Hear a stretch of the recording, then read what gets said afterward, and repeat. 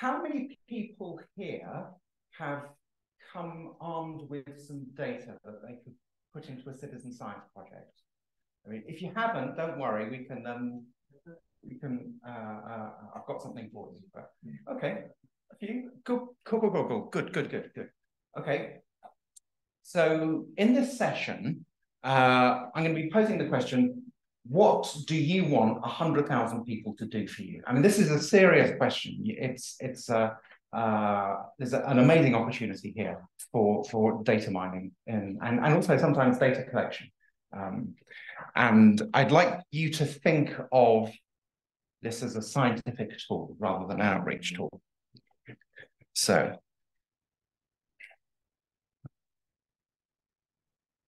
right. So this is the structure. This is going to be very dangerous. Dimming the lights the morning after a conference dinner. We are all going to be going to sleep.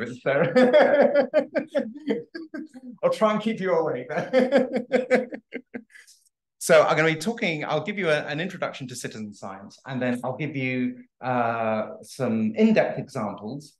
And we've got, from the Open University, we've got James Pearson connected as well, and he'll be giving you an up-to-date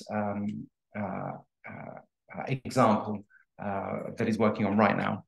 And then we'll be maybe having, I don't know, a short comfort break, a coffee break or something, that just very short though, and then going on into a hands-on thing. And there we will be using, we can use Zoom chat, we can use the Slack chat channel as well for helping you build citizen science projects. If all goes well, I think it would be really good fun. Well, I think it would be really, you may disagree, I don't know. I think it would be really good to for people just to show the projects that they've created at the end of the session. Noting it will be just very, very super beta mode. You're just knocking something together. But if you're up for it, it will be really interesting for everybody, I think, if you can just show the sort of thing that you've been trying to do. Okay, so I'll start off with an introduction to citizen science. So this is an open science school, and I only rocked up yesterday evening, so I don't know what you've been talking about. So have you heard of this EOSC thing in your workshop? You have, yeah. The European Open Science Cloud. And this is, as you know, a huge initiative of the European Union. And there are many national participants in this. And the idea is to make science findable, accessible, interoperable, and reusable, right? FAIR. This is the headline thing that EOSC is supposed to be doing. So far, so good, okay? I mean, it's just like motherhood and apple pie. It's an aspiration you can hardly disagree with, right? But I'm going to make a provocative statement, and that making your data fair is easy, okay, compared to making fair data useful. So I'll give you an example. I mean, this is provocative because I've given this slide to roomfuls of people who have just spent their lives pouring time into making interoperability work, for example. So telling them that it's easy, I'm trying to provoke them. But compared to making fair data useful, I got an example of this. So there was an experiment there was a claim rather to it was a claim about gamma ray astronomy, and the idea was that a team looked at public domain data from Fermi, from the gamma ray telescope, and they found an excess diffuse emission towards the direction of the galactic center, right? And this was really interesting because this is where you expect the dark matter halo cusp to be, right? So if there's going to be dark matter particle annihilation, you're most likely to see it where the density is higher, so you get an excess emission you would expect there to be an excess emission, if anywhere, towards the galactic center. And so they made a big splash about this. And then the instrument team that from Fermi themselves went back and looked at this data, and this is the rebuttal paper.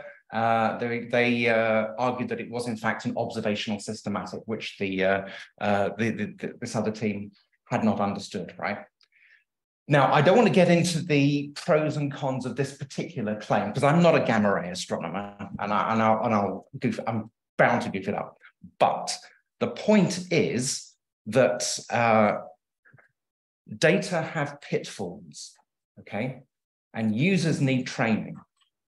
So the further away from your own personal subject expertise that you are, right, the more guidance you need to make good use of fair data. And this is one of the underlying tensions in the philosophy behind fair data in the European Open Science Cloud. And it's often forgotten, too often forgotten. Okay, second provocative statement. Citizen science is not outreach, okay? If there's one thing I'd like to impress on you in this talk, it is that citizen science is not outreach. It is a tool for you for doing science. In astronomy, it's primarily a data mining tool or labeling, characterization of your data. In other disciplines, it can be a data collection tool as well. So there are people who monitor biodiversity by counting lizards or trees or something, or mushrooms in their back garden. And you can't do that from remote sensing. You've got to do it from people on the ground. You know, it's a useful data collection tool. There's less use cases for that in astronomy because, well, and apart from maybe monitoring light pollution, Starlink satellites, that sort of thing. Mostly in astronomy, it's data collection. It's data annotation, data classification. It is like a biological computer, right? Think of it like a multi-headed hydra of 100,000 brains doing science for you, okay? And so this is obviously, I've got to put a Borg picture in here, right? I was thinking also, this is the, first talk after the conference dinner. Don't fill this with differential equations. Just make it, it's just nice, easy pictures. So yes, it is a biological machine for doing science for you, okay? So I'd like you to imagine that you have, let's say that you're not an astronomer, you're doing some facial recognition problem, right? And you're looking at images of crowds, and they are you're looking for faces in crowds, and there's off-the-shelf machine learning algorithms that will do the facial recognition for you, right? Okay, so you could do that, and here's the data, right? So immediately a human will look at this and go, "Oh my God, there's a clown in the middle of the picture," right? And that is something that no machine learning algorithm will be able to do.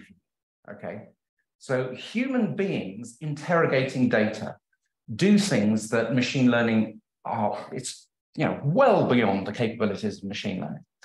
So a human being can take a step back from the problem and say, wait a minute, this is the wrong question to be asking. This data is telling me something weird. Okay, and that's weird is something that a machine learning algorithm can never do. And there are practical examples of this in astronomy. So there is this thing. It's called Hanny's I apologize to anyone who speaks Dutch. Hanny's voorwerp, or voorwerp is the singular. It means thingy, apparently, in Dutch. So Hanny van Arkel is, I think, a biology teacher, high school biology teacher, and she got involved in a citizen science project called Galaxy Zoo. And flicking through galaxies, is it a spiral? Is it elliptical? Is it clockwise? Is it anti-clockwise? Is it irregular? And blah, blah, blah, blah, blah. And she found a galaxy with a weird green splodge next to it, okay? And this weird green splodge turns out to be, green because there's O3 emission, 5007 4959 angstrom emission in the filter. And what you're seeing is extended narrowline region of an AGN that's since shut down. So it's like I guess you could call it a light echo of a now dormant AGN. And these things are very rare. They're very transitory features. But when you're interrogating very large data sets, you're very good at finding rare objects. And this, it's always the thing with large data sets. It's the rare objects that really win it for you. So this, she flagged this to the science team as a weird thingy, and the science team followed it up. And I think this is an HST follow-up image of this for Verpi. And there is a couple of dozen maybe of these objects in galaxies at the moment. So this could not have been discovered by algorithmically searching through the morphologies of SDSS. So this is science that is unique to citizen science, the capacity for unexpected discoveries. Another unexpected discovery in galaxies was the green pea galaxies. So these are galaxies that are very small, compact, barely resolved to SDSS, but strong in O3. So again, they look green. These were not anticipated, but the volunteers flagged these as anomalies. Okay? They're called them green peas, and hence now green pea galaxies. And another key point here is that the critical thing is that the science team are interacting with the volunteers. So you don't just create a citizen science project and just let it run and then come back in 3 months and go, oh, I've got some data now, great, woohoo, go me. No, you've got to be engaging with the volunteers, because these volunteers are spending their time on something that you're telling them is important. And if you're not investing some time in it as well, then you're not going to get some, you're not going to get engagement from the volunteers, and you're not going to get a lot of added value. So if you set up a citizen science project and you get it running, you need to be investing time. Or some people, you need to have science team members spending time in the online forums where the volunteers are discussing their classifications. Now, I will say that in the hands-on bit of this, no one's going to make you make these projects go live if you don't want to, right? It's a technical exercise when I'm not committing you to 6 months work. I'd just like to see you run through the exercise. Okay, and there's another place where citizen science is unique in its capabilities, and that is when the rare objects are so rare that it is impossible to create a training set for machine learning.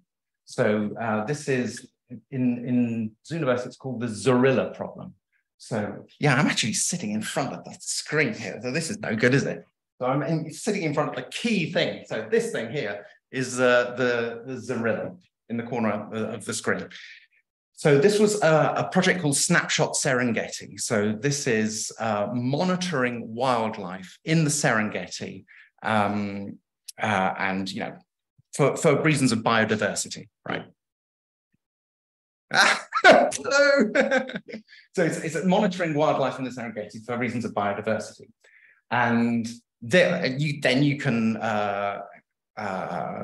use that as a truth set for training machine learning. If you haven't already got something off the shelf that can do this for you.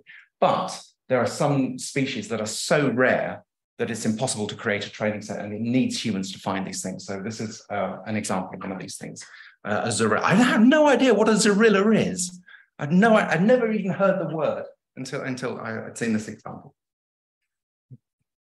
Okay, so broadly, in terms of open science, sort of dragging this back to the theme of this workshop, the picture I'd like to present to you, or the schematic, is that you have experts interacting with open science in many ways, but the experts are leading the way for the science-inclined public to be involved in open science.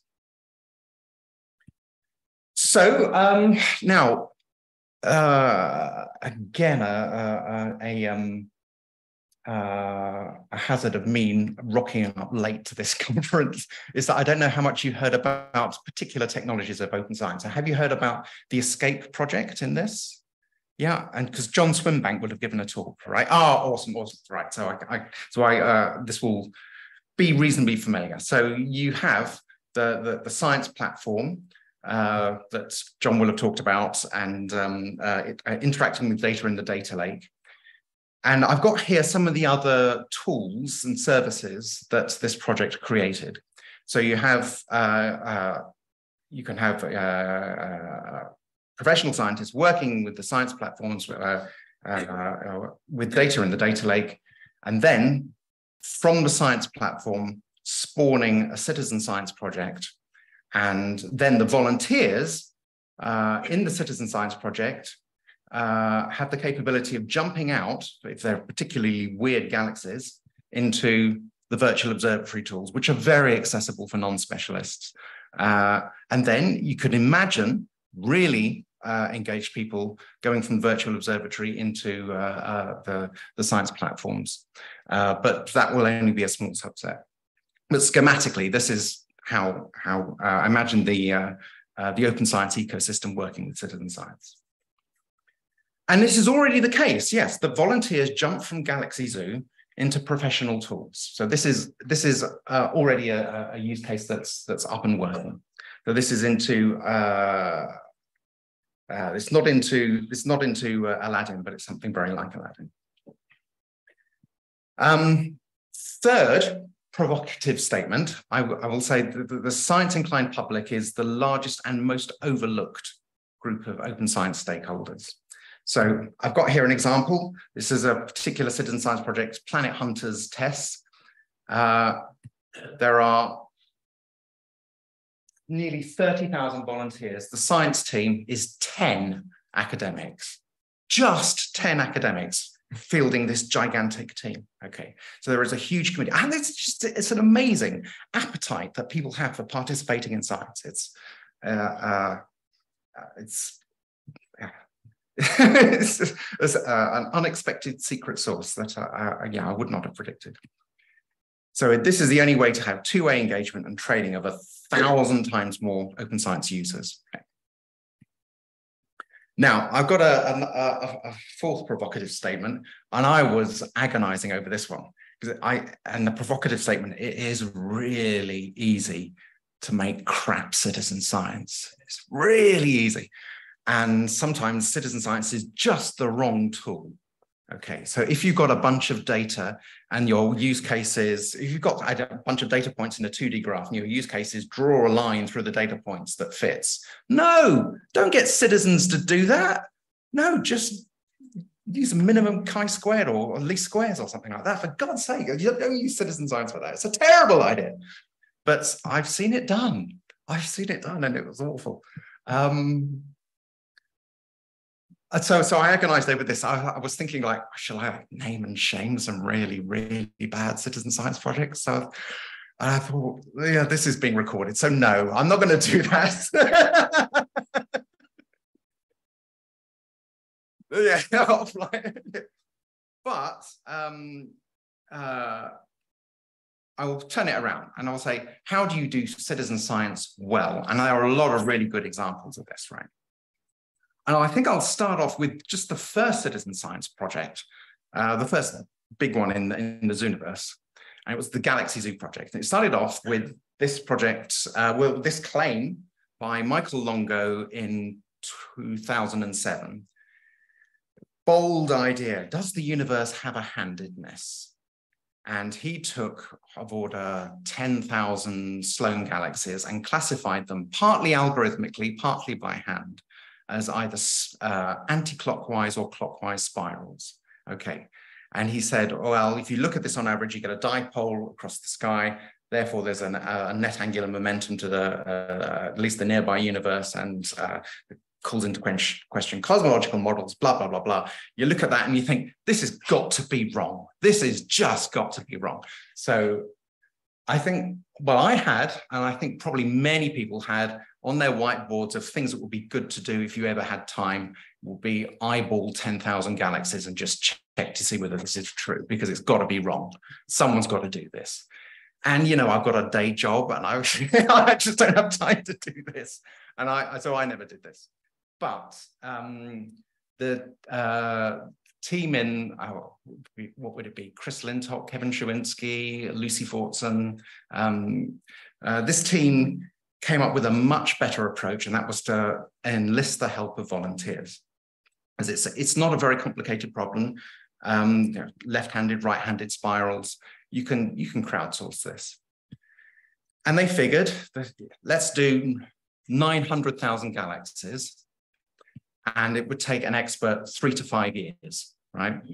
Working 24 hours a day, 7 days a week. So you could imagine 2 or 3 postdocs doing just this for 3. And that would be a really, really bad postdoc job. But you could imagine that. That's the volume of the task.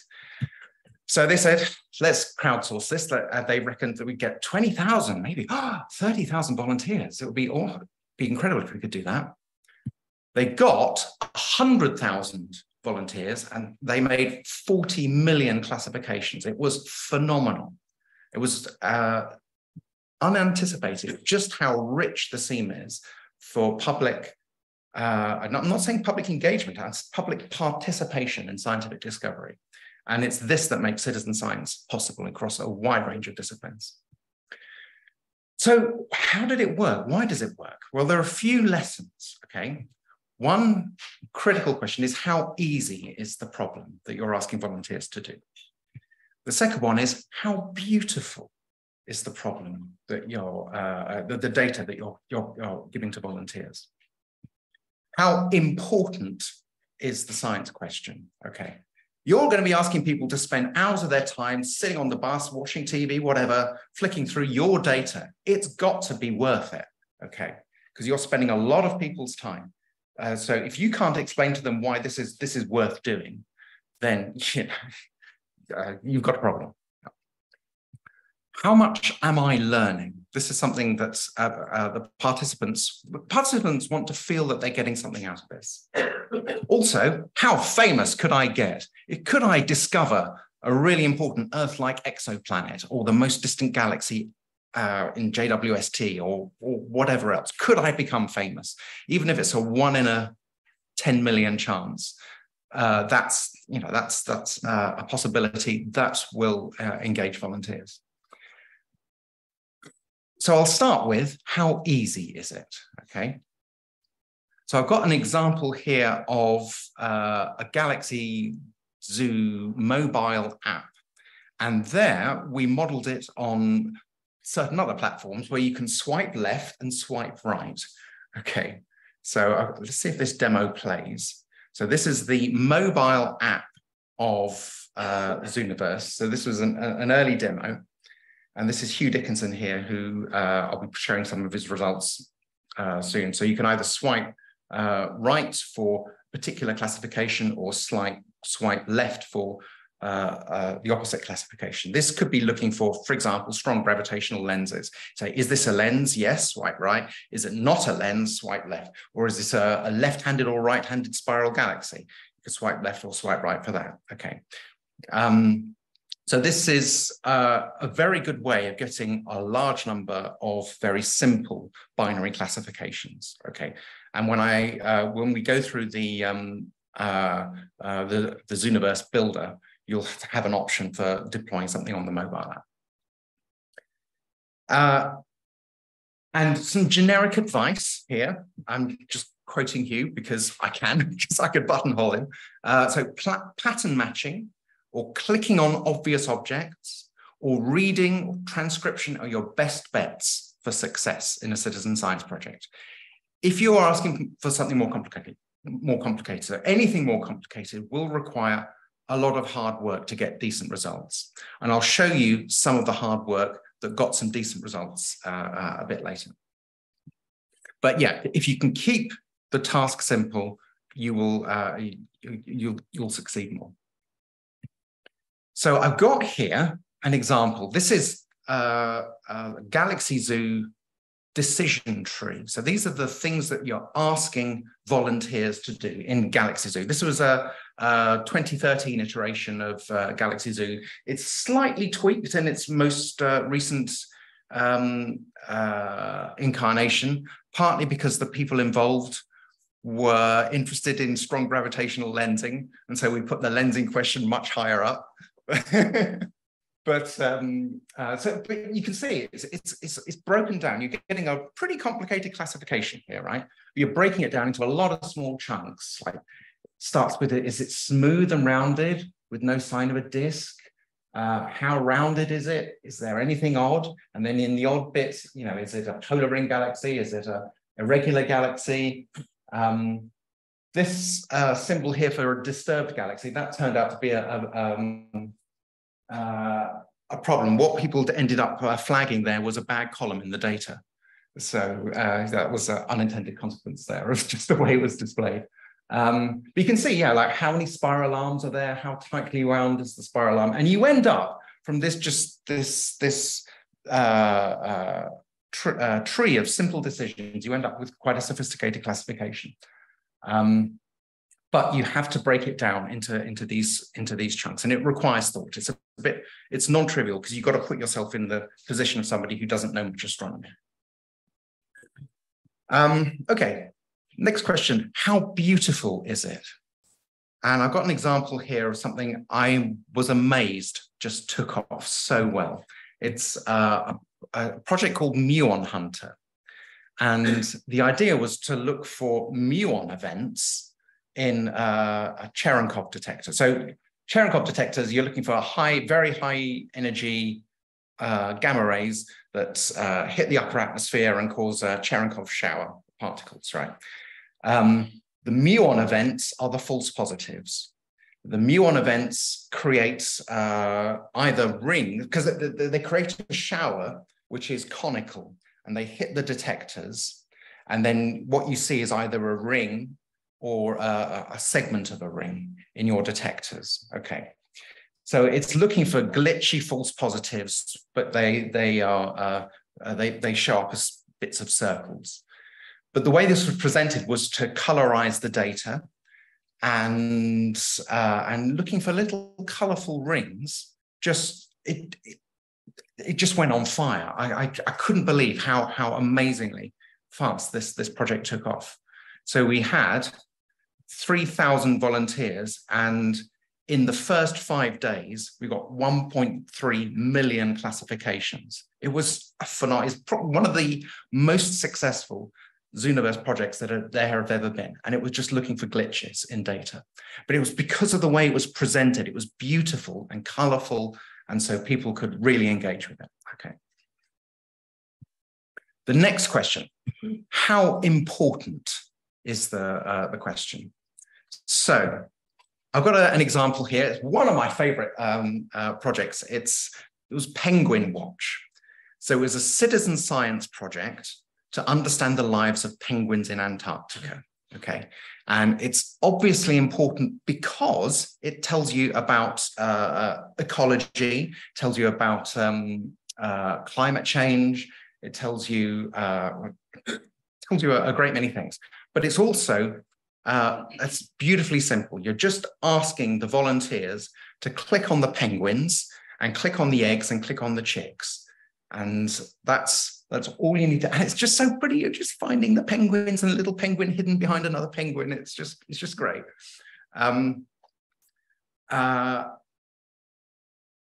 But it's also important. Okay. Actually, I had this dark idea. You could click on a penguin and you're going, ah! But they didn't implement that. Another obviously important problem is transcribing weather logs that are over a century old. And here you've got to be, you can't rely on character recognition for the transcription. You've got to go through it by hand and just see that any transcriptions are correct, and sometimes you need to be the person doing the transcribing. And it's obviously important for climate change, for example. So it's you know, there's a manifest importance to the science goals. There's another one is to look for and respond quickly to natural disasters with remote sensing. So this project, OpenStreetMap, okay, it's based on the damage assessment review for OpenStreetMap. It's called the Planetary Response Network. And so you look at very recent remote sensing I don't know, if a hurricane has hit an area, and then you compare it to previous remote sensing and you say, look, this area right here has been really badly hit. This is where the responders need to concentrate their efforts. And it's not something you can rely on an algorithm, and it really helps to crowdsource this problem. You just need human eyes on the problem, and it's manifestly important. And this is a curious thing is, this was a list of natural disasters that, this project is by Brooke Simmons. This is a list of natural disasters that Relief Web was actively monitoring at the time this slide was put together. And these are the volunteers of the Planetary Response Network. And there's slightly weird, there's a weird anti-correlation here between where the disasters are and where the people are helping out are. Anyway, I think that this is a really good example of a problem that is just manifestly important, worth spending your time on. Another question is, another key thing to the success of a project is, how much am I learning? Okay. So when you create a citizen science project, you need to put in some supplementary information. So some tutorials and a field guide. So the volunteers know what they're looking for and can refer to the field guide if they get stuck, and can also learn something about the things that the data that they're interrogating. So there's an example here of the field guide from a variable star citizen science project. So we've got an example here of eclipsing binaries, and you've got an explanation here of what eclipsing binaries are and why you see these alternating dips.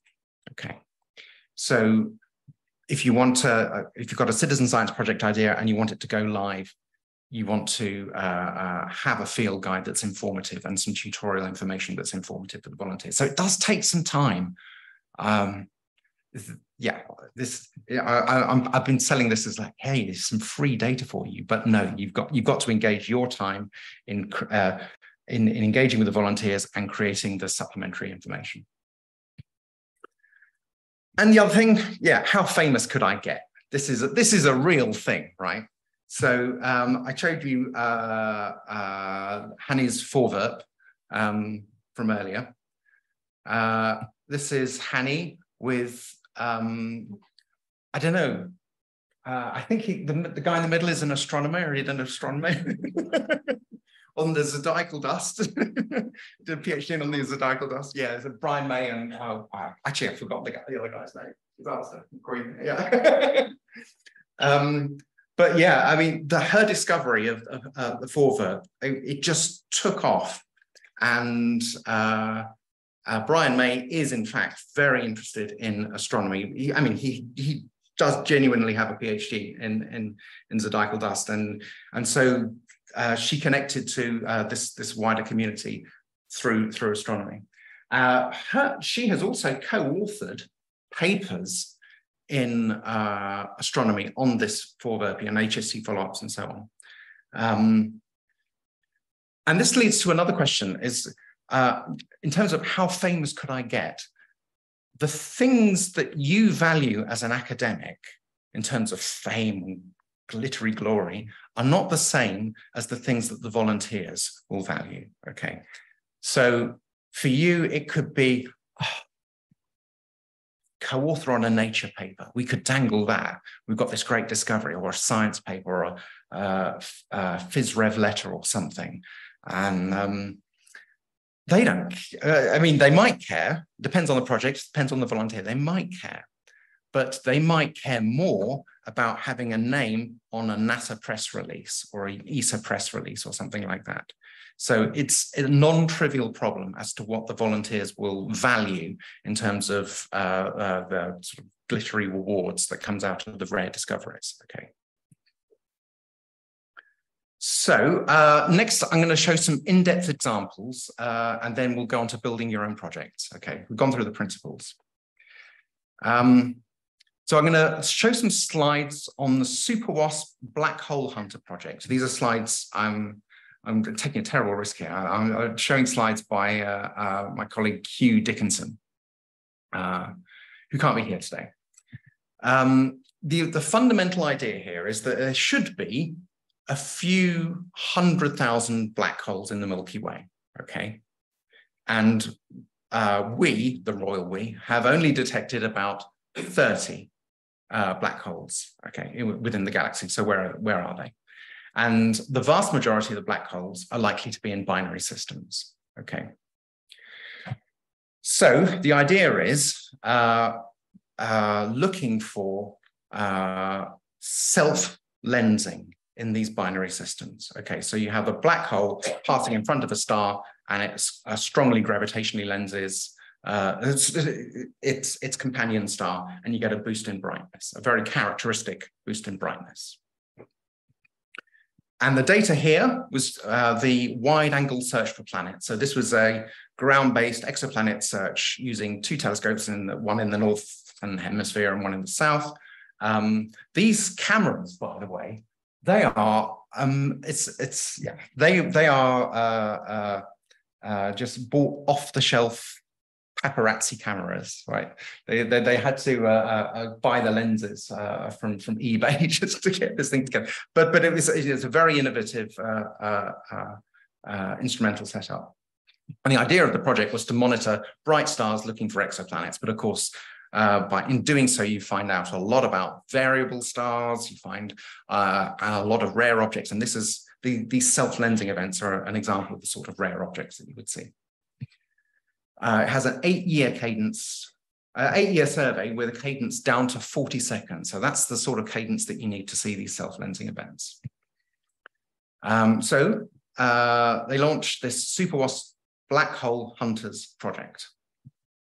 And the volunteers are looking for things like this. So this is simulated data. So you see a characteristic brightening and a symmetrical darkening afterwards. But you see also the inhomogeneous cadence of the data. So you see that it's very gappy, this data. So the white data points are the nightly data points, and the red squares are the averages. Okay. So you expect to see a thing like this, and that's the simulated microlensing event. So yes, noise and patchy cadence make it very hard to do algorithmically. So it's a tricky data mining problem, hard to code up, but good for volunteers. Here's another example of a simulated light curve, and another one even fainter. And gosh, an even fainter one there. But here's some real data. Oh my God, what a mess. There's not much there, or there. It's very hard. So people are trawling through a lot of really grotty data, but finding black holes, let's do this. Yeah. They have engaged 5,500 volunteers and inspected over 200,000 light curves, and the total number of classifications is over 2 million. So you notice the factor of 10 difference there. So you want light curves, in general, you want your data to be classified multiple times by volunteers. Factor of 10 is a reasonable number as a just a starting point heuristic. Because firstly, that allows you to know how robust the classifications are, how repeatable the classifications are. Secondly, it also gives you a handle on how reliable the volunteers are. So some volunteers will be very engaged and very accurate in their classification, some not so much, because there will always be a natural variation. So here, for example, is this is the x-axis is the probability that a volunteer clicks true, given it's true, and the volunteer y-axis is the probability that the volunteer clicks. It's not given that it truly isn't. So this is using simulated data to classify the accuracies. And you can see most of the volunteers are clustered in the top right-hand corner. If you had a volunteer right at the bottom here, it would mean that they're almost always wrong. But that would be really useful, right? You just flip the score, right? So there's a lot of useful information in characterizing volunteers like this, and you can deploy that in running your citizen science projects. So here are some examples that they've seen. There was this guy and this guy, maybe. This one looks really interesting, and it turned out it was Myra variable, so no, nil point. And also a little bit asymmetrical, so it couldn't be a lensing event. So they've created a vetting algorithm. And one important step here is the second step here is to use the tags in the talk forum. So this is making scientific use of the volunteer engagement, the sort of free-form volunteer engagement in the forums, okay? So, I mean, it's not just me exhorting to you how useful it is for scientists to engage with the volunteers. You can make it an algorithmic part of your data analysis. The analysis is ongoing, and watch this space, I will just say that. The second project I want to talk about is Galaxy Zoo Clump Scout, okay? So I've got here an image of the Hubble Ultra Deep Field, okay? Very famous image, one of the most famous images in astronomy, I would say. Well, better than I would, because I'm like blob count. You think of galaxies, you think of generally the image in your mind is probably a grand design spiral like this. But in the Hubble Ultra Deep Field, you find lots of weird blobby monsters, lots of clumpy galaxies in particular. And this clumpiness is is telling you something about the evolution of star formation. And you also see clumpy galaxies in strongly lensed systems. When you deproject back onto the source plane, you find there's lots of resolved clumps in background galaxies from that have been strongly gravitationally lensed. And this is classic, famous strongly lensing galaxy cluster seen by J.W. Reston. So why are clumpy galaxies important? Well, there's a phenomenological correlation with the cosmic star formation history. So you have many clumpy galaxies at cosmic noon, and a few clumpy galaxies as you approach the present day. And we have here some plots of the fraction of clumpy galaxies as a function of redshift. So the data stops at about redshift of 0.7, okay? And that sounds like, well, you've gone really nearly all the way from redshift 3 to redshift 0.7, okay? But this gap there is in cosmic time is about 7 billion years, right? So we're very used to thinking of redshift as just like a linear axis, but in fact, it's a very non-linear function of cosmic time. So the project is to find more nearby clumpy galaxies. Now you can do this in 3 ways. You could do it automatically, algorithmically, with a clump finding algorithm, which is fast, but also inflexible. Or you could do it by hand or with citizen science, which is flexible, but is much, well, I'll say slow, but it's in inverted commas, but it's slower than an automatic algorithm. And then there's deep learning, right? So which is both fast and flexible, but for which you need a training set. So I'll just focus here for now on the manual citizen science use case. So here, the objective is to click on clumps in galaxies. So it's ostensibly a simple annotation, right, problem of just where are the clumps in these clumpy galaxies. It got a lot of traction, 15,000 volunteers with 80,000 galaxies inspected. Then came to the problem of analyzing the data. And it turns out that pretty much nobody reads the tutorials you write. So you make these beautiful, intricate learning packages to show people what it is, what they're looking for, and what what it all means, what's this underlying science, and no one, they just want to get in there and go click, click, click, click, click, click, click, right? So eventually they don't, right? So it's not a wasted effort, and you've got to provide the field guide, you've got to provide the tutorial information, but you've got to bear in mind that there will always be a bunch of people who just want to get going and start clicking, right? And there will be a bunch of 13-year-old children who will, if they can click on an image and draw a picture of something, you can guarantee they will absolutely do that, right? So there's going to be that in your data set as well. Yeah, I know. It's like, oh my God, really? Oh, I hate people. So I've got an example here of clumpy galaxy. So what you would like to find is some clumps that an expert would find. Okay, so these are possible clumps found by an expert. So we would love the volunteers to just come up with these so you can run a clustering algorithm and aggregate the results. And this was the idea of the project. It's a simple project. It's not complicated. It should be easy to aggregate the results. And then the data came in, and oh my God, this is going to be a hard problem. What on earth do we do with this? So Hugh wrote an algorithm to find the consensus clumps in the data set. So I've got it schematically here for how non-consensus clumps are rejected and consensus clumps are accepted. And there is a mathematical formalism to this.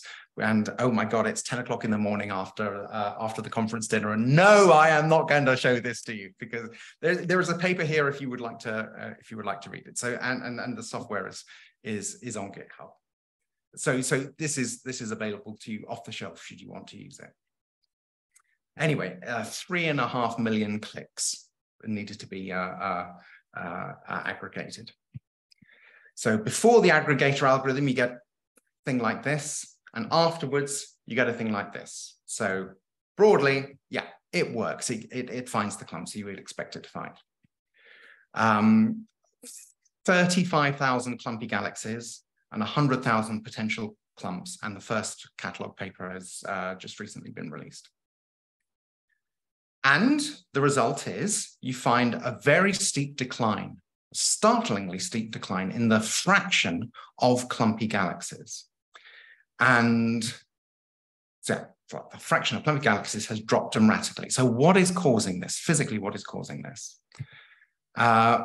If you're thinking maybe it's extrinsic factors that are creating the clumpy galaxies, so if it's minor mergers, that would not tend to follow a pattern like this, because the minor merger evolution doesn't look like that, okay? It looks like these gray tracks. But it is consistent to the turbulent fraction of galaxies. So these are the orange data points here. So it suggests that this in situ formation of the clumps in the galaxy, which is, it's a result of fundamental importance for star formation in galaxies and stellar matter assembly. So then you've got a training set. So you can now think, well, let's try and roll this out to with an off-the-shelf machine learning algorithm. So you've got a few tens of thousands of galaxies, use citizen science, use it as training data, and then deploy deep learning. And that's the idea, which is fast and flexible, and you can deploy this to a few million galaxies. In the hands-on session, I'll be getting you to create a citizen science project by hand, but in the Slack, I will put a GitLab link to some notebooks and Jupyter notebooks where you can manage projects from without going through the website, but do it entirely from Python and implement algorithmic subject retirement, which means something's been classified well enough and you can just drop it out of the set for the volunteers, and then implement machine learning as well. So, well, that's too much for the morning after a conference dinner. So I'll just give you the link, okay? So a generic deep learning model finds 4 times as many clumps as the Clump Scout volunteers. Okay, this was this was quite a surprise here. So all the data here is test data and unseen by the machine learning algorithms. So the white dots here are the volunteer clicks, and the green boxes are the aggregated volunteer clumps, and the red boxes are additional machine learning clumps. Okay, that one, yeah, I guess, yeah, that's a clump. Another one here, you can see the volunteers have focused in on those clumps on the northwest. I always get muddled about every time I look at the sky and every time I look at the map, I think, which way is east this time? I forget. Another example here. So the red, the machine learning is finding clumps that are less blue than the volunteers were finding.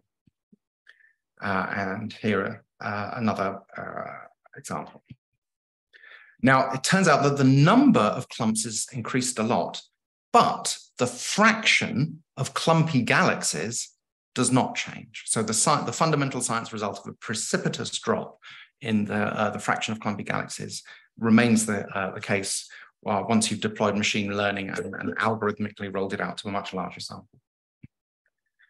So in summary there, we have 15,000 volunteers, 80,000 galaxies, 35,000 clumpy galaxies, and 100,000 clumps. 2 papers are out. First catalog is released. There's a machine learning model that's trained and another paper in preparation. And what I would like to now do is hand over to James, who will talk about a project that's hot off the press. It's Galaxy Zoo Cosmic Dawn.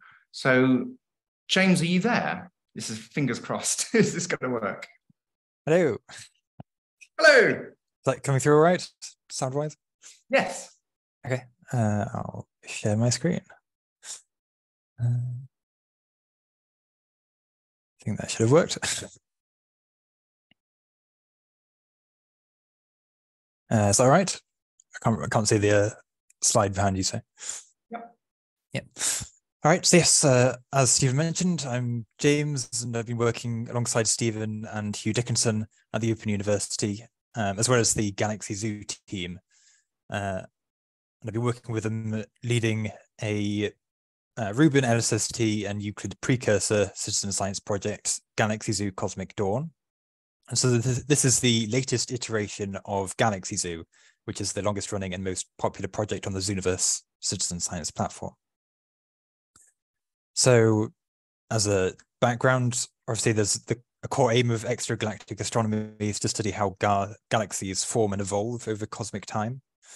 They come in a variety of shapes, from ball-like ellipticals to those with grand spiral arms. There's plenty for volunteers to be interested in looking at.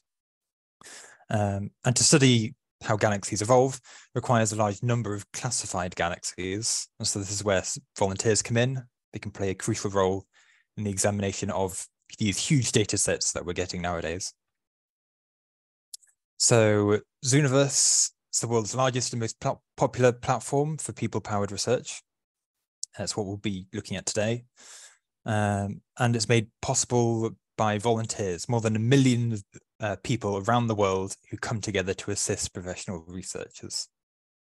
And this gives the public the opportunity to contribute meaningfully to scientific discovery, while on the sidelines also helping to inspire the next generation of students and scientists. So Galaxy Zoo asks volunteers to classify images of galaxies based on their visual appearance. So it's gone through multiple iterations over its 15-year lifespan, with volunteers asked a number of questions through a decision tree. So things like, is it smooth or featured? Is there a spiral arm pattern? How tightly wound are the spiral arms? How many are there? Is there a central bulge? Is the galaxy merging with another? Or are there any rare features such as gravitational lensing arcs? And this new iteration, Cosmic Dawn, is focusing on hyperprime cam imaging on board the Subaru telescope, featured on the right here, located on the summit of Mauna Kea in Hawaii, as part of the Hawaii 2.0 or H2O Cosmic Dawn survey. This survey is 50 square degrees, multi-wavelength survey of some of the darkest fields on the sky. So the scientific aim is to understand the coevolution between galaxies, black holes, and the dark matter halos that host them over cosmic time. So one facet of this is the H2O survey, which focuses on the two primary Euclid deep calibration fields, including the Euclid Deep Field North, and it's aiming to push the boundaries of extragalactic astronomy by studying galaxy evolution out to high redshift, sort of redshift of 7 or so. So coming back to the Galaxy Zoo project, we're presenting volunteers with many tens of thousands of these deep H2O imaging, images of the 10 square degree Euclid Deep Field North. It says a number of benefits. So because we have, once it's finished, it'll have a large group of classified images that are multiband imaging. This provides the ground truth set that we can use for, say, LSST, Rubin.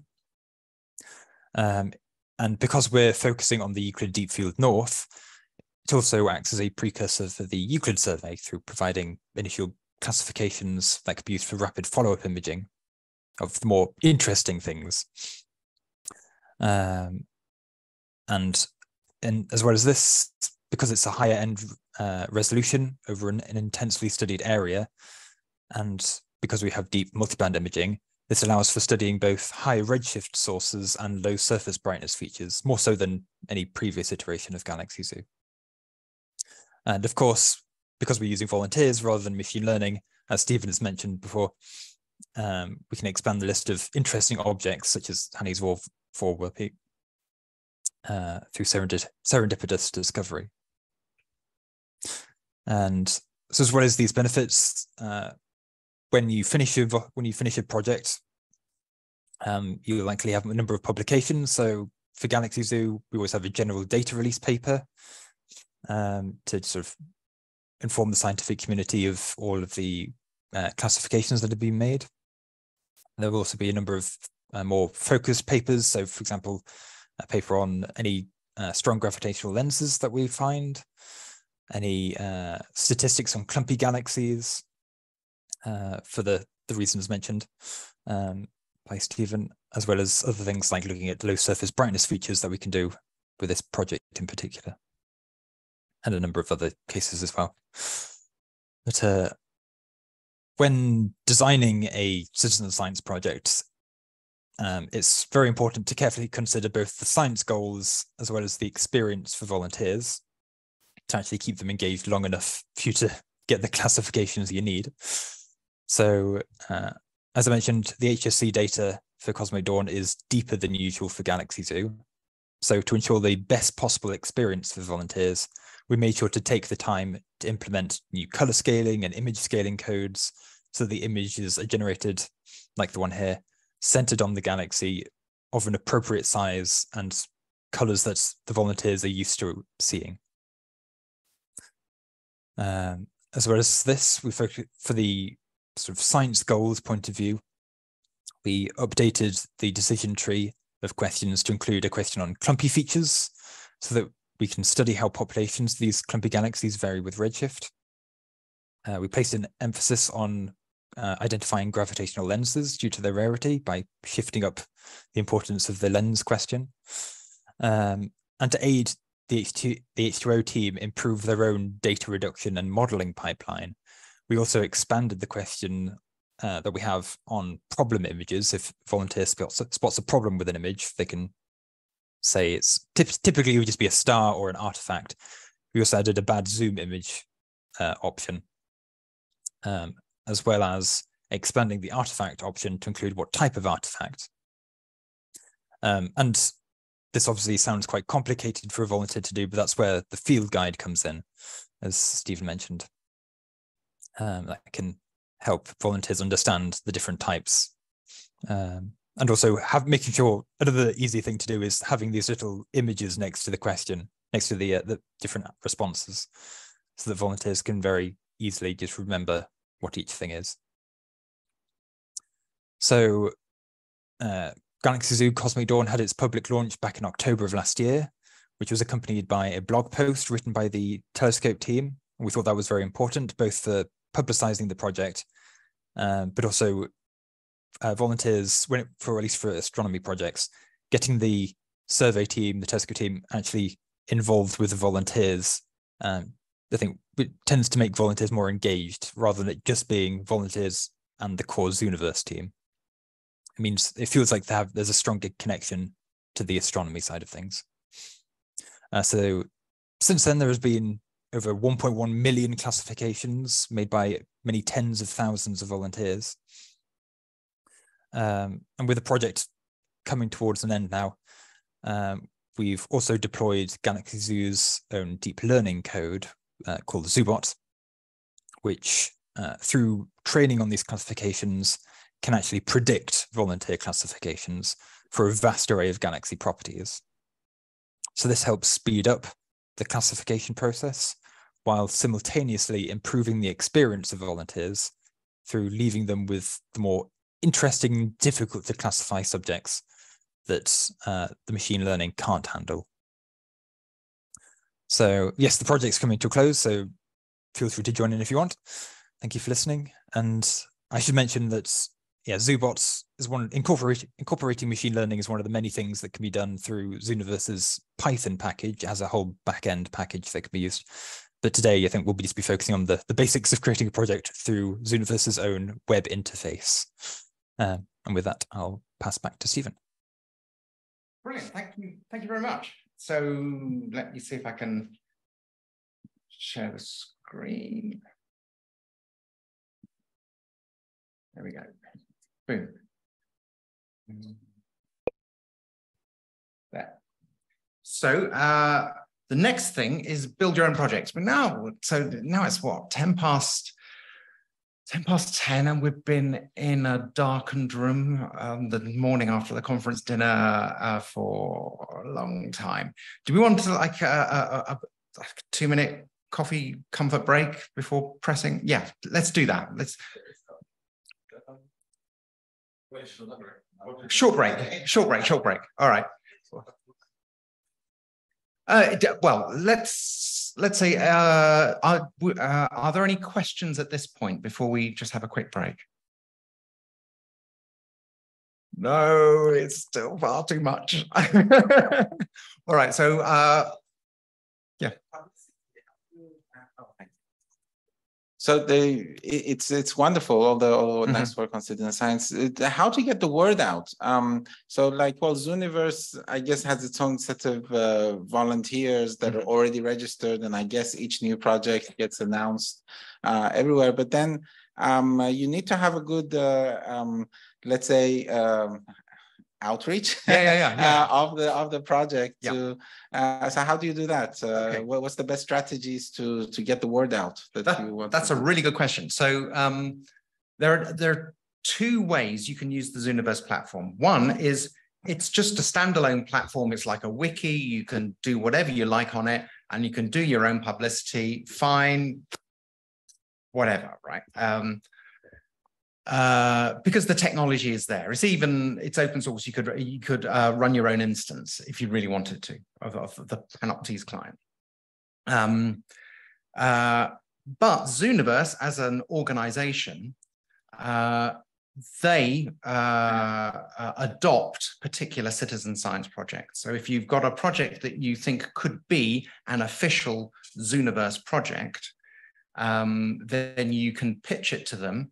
And if they like it, they put it into a beta phase where they have some very experienced volunteers who then give you feedback, peer review feedback on the project. And then you tweak the project, and all being well, it can then go live as an official Zooniverse project. And then they have a whole publicity machine behind it, their own mailing lists and so on. And there are people who wait for news of new citizen science projects and jump on them. And they get a bit annoyed if a project ends too quickly, because they want to do every single citizen science project, you know, the Zooniverse run. Now, if you would like a project to be an official Zooniverse project, following the guidelines in this talk would be a pretty good way of meeting their benchmarks. So I would say make a great project and then pitch for it to be an official Zooniverse project. And they love good ideas, and they love promoting good ideas. Yeah. Thank you for this. Oh, Marco? Okay. Thank you for this very refreshing talk and style. I know you want to do provocative statements, but do you really think that this is not an outreach activity?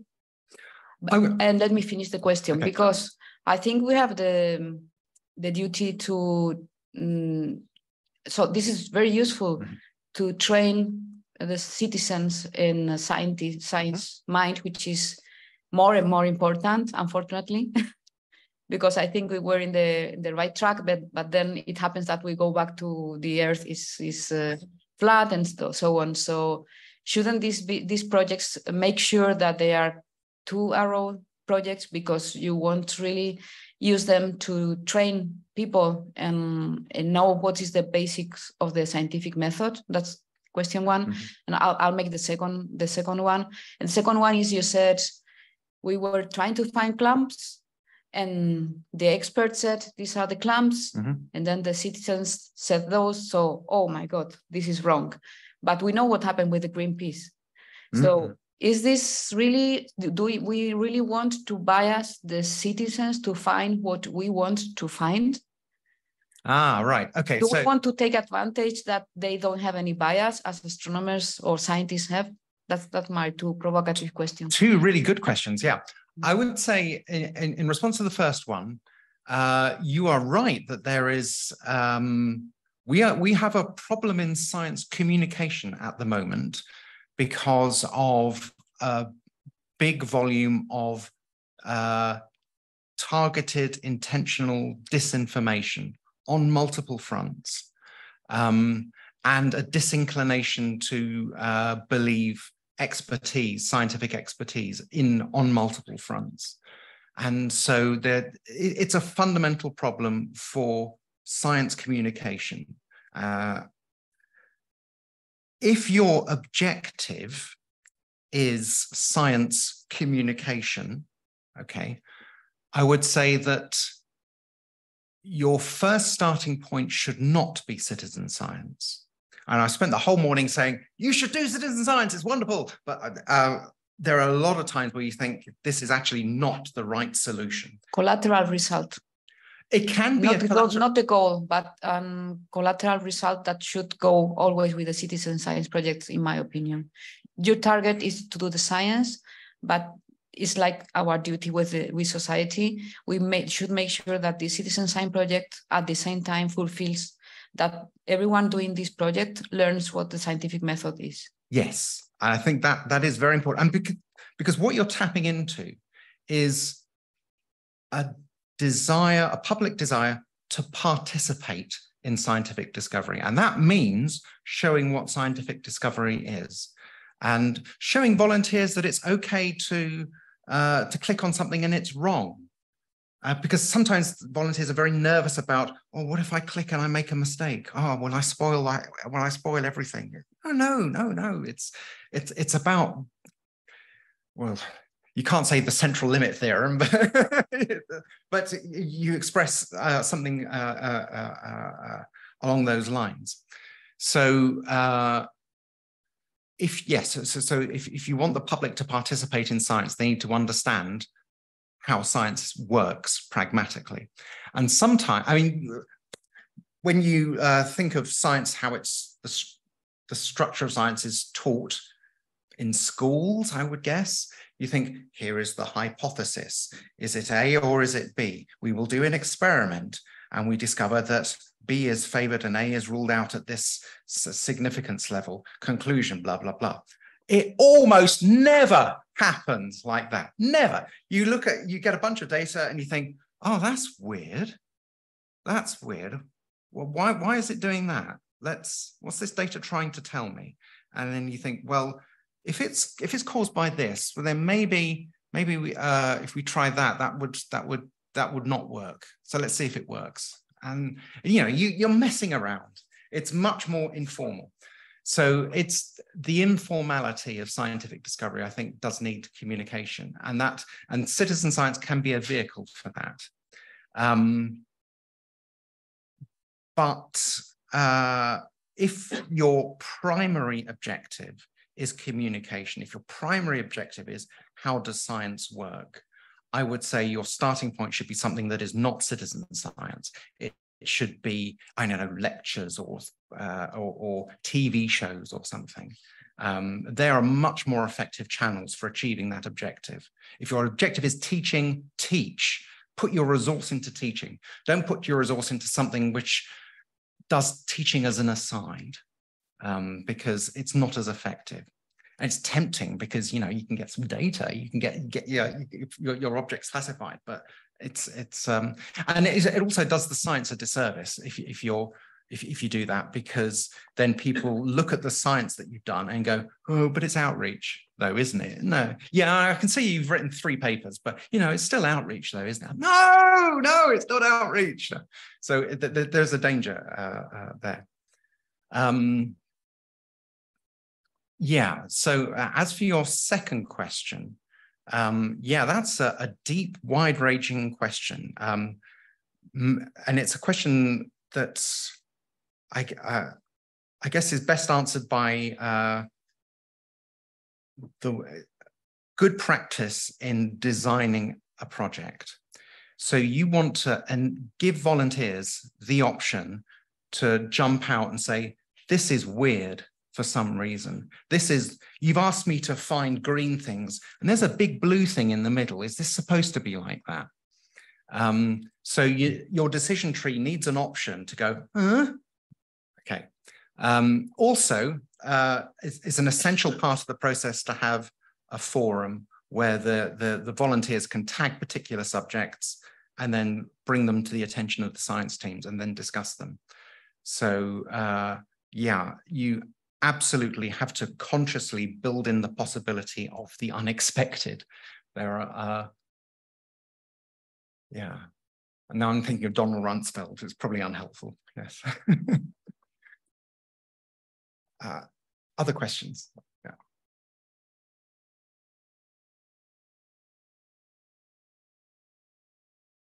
Yeah, I know, maybe crazy question. You mentioned something about kids messing around with the data. Oh God, yes. So to avoid that or to minimize that, do you implement like some sort of filters in the system where you can filter your citizens, I don't know, before they can play around with the data? Or that's a good question. Zooniverse, I think as a policy doesn't take demographic data on its volunteers. The only way you can get that is if there's, for example, a Facebook group and they're supporting the project, and then you can pull out some demographic data. So you can't rule out the 13-year-olds, teenage boys who just want to draw bad things on your data. You can pick them out by the number of, by putting in simulated features in the data and seeing whether they correctly identify them or don't, and how often they don't, and then they will be featured as bad classifiers. And honestly, I suspect that after doing it 5 times, you'll get bored of it. So you're not going to get a large volunteer. A volunteer is not going to just spike your entire data set like that. But you're right. I mean, the broader problem is that a lot of the classifications will be low noise. Low signal to noise. So it's fundamentally the problem of aggregating the data is a problem of pulling out features in a large amount of low signal to noise data. And that depends on exactly what the question is that you're asking. Yeah. That's a good question. Yeah. Okay, we have a question through Slack from Teresa Figuered, our colleague. So Teresa, if you want, you can ask through Zoom. Yeah, sure. Can you hear me? Yeah. Yep. Okay, perfect. I was actually wondering what happens when there is initial interest and there may be a lot of users. So how does one deal with potential loss of news value? You might lose the sense of urgency and interest and simply forget to working on it. And I'm saying this as a former volunteer in another project, non-astronomy. And at first I thought it was cool and then I just lost interest and dropped off. Or is this not an issue as long as you get a large enough number of users? That's a really good question. And yes, there's, as I understand it, a pulse of activity when a project is launched, and it will die off unless there's, it's chivied by the, kept up by Zooniverse publicity. The curious thing is that the data that you get will be dominated by a small number of volunteers who are incredibly committed to the project. And I mean, it could be a third of your data is supplied by a 10% of your volunteers, or even a bigger disparity than that. So there will be a very committed set of volunteers who contribute an amazing amount of work. And to me, that's just staggering that people just had this huge appetite to participate. And there will be a large number of volunteers who just dive in and then just do a bit and then go, nah, I'm going to do a different thing now. And there is a lot of different things to do in citizen science. So it's a serious temptation. So you could choose to diversify your interests. So I would say sometimes projects do need re-upping, and they don't. Maybe the science team are a bit too ambitious in how much can be achieved by volunteers. But for the most part, stuff gets mocked up, and it gets mocked up by a surprisingly small number of volunteers. There isn't really a generic answer to your question, but you raise a really good point that to be aware that as people designing citizen science projects, that there will be a large group of volunteers who just dip their toe in. Can I ask which project it was, if you don't mind me asking, that you dived into? This was not a Galaxy Zoo project. This was mapping areas in non-populated countries. So it was quite different, but interesting to start with. And so I have a follow-up question. Would you normally put a time limit on you would expect to get so and so many results after a certain amount of time? I mean, how long can a project go on for? How long has generally? That's a good question. And there is no limit, no limit at all for how long a project can go on for. There are some projects where there's, like, for example, Galaxy Zoo, where there is a lot of data and you just queue up each iteration of Galaxy Zoo and people chomp through it really quickly. So the Galaxy Zoo Cosmic Dawn was the latest iteration.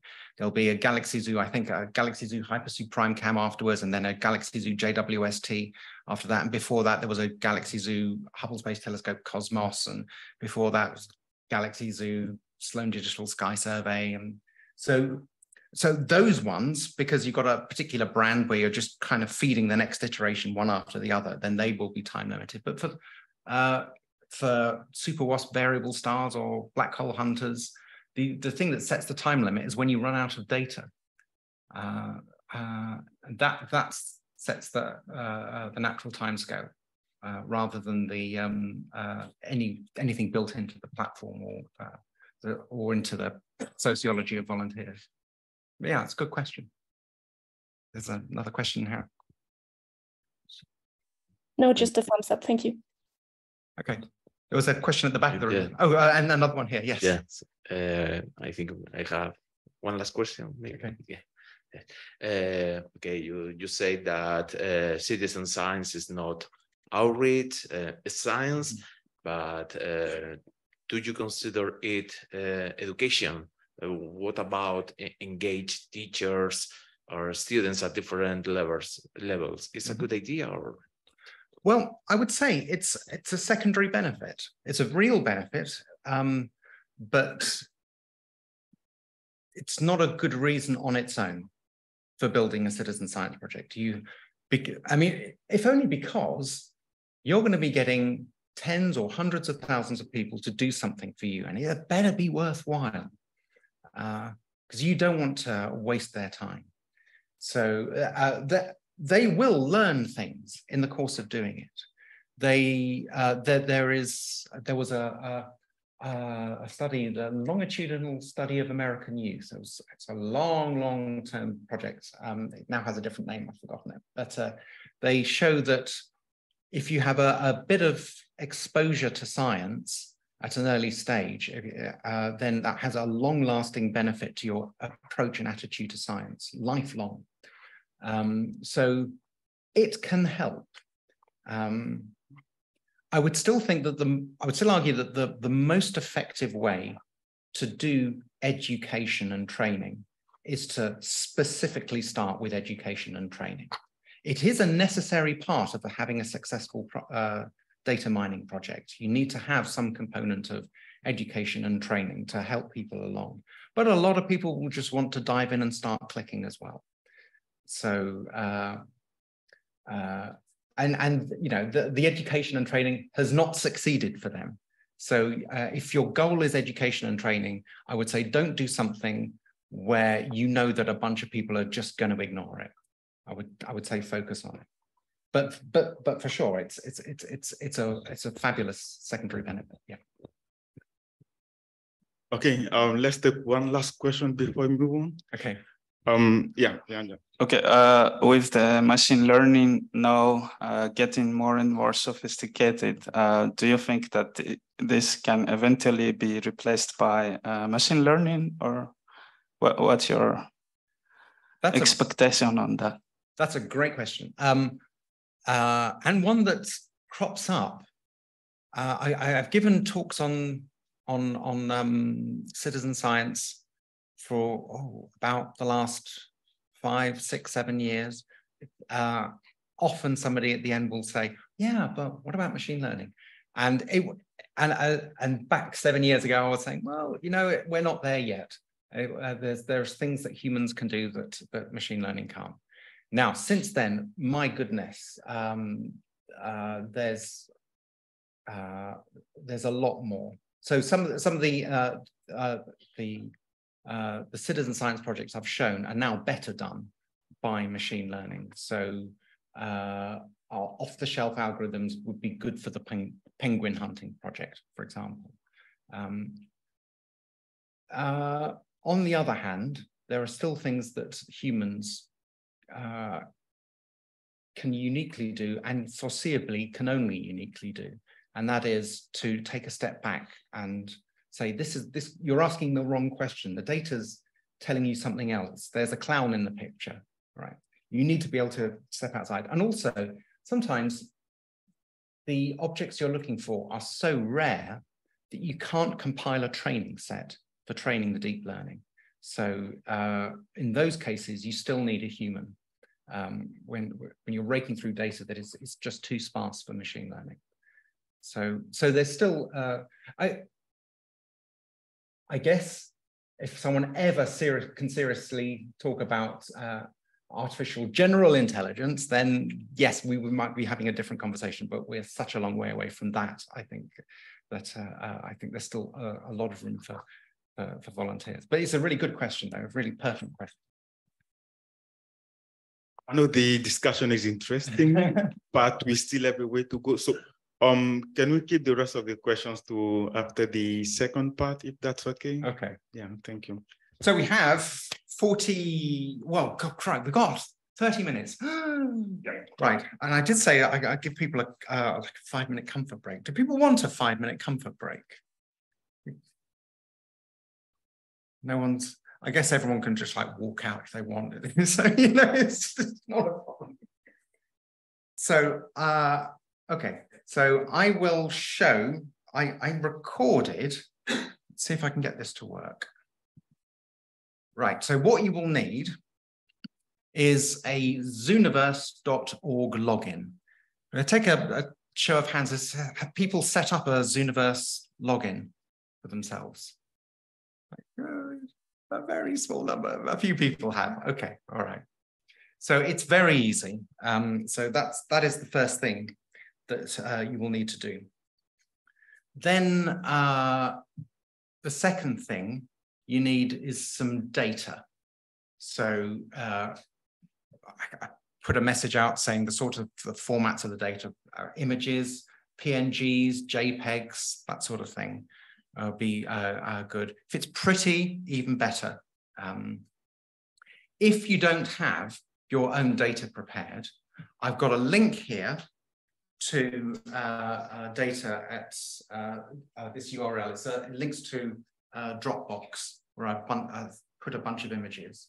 Also, I've got a GitHub repo with some data. So github.com/Stephen Serjeant with my horrific pathological spelling, and /muffins. So that's the data.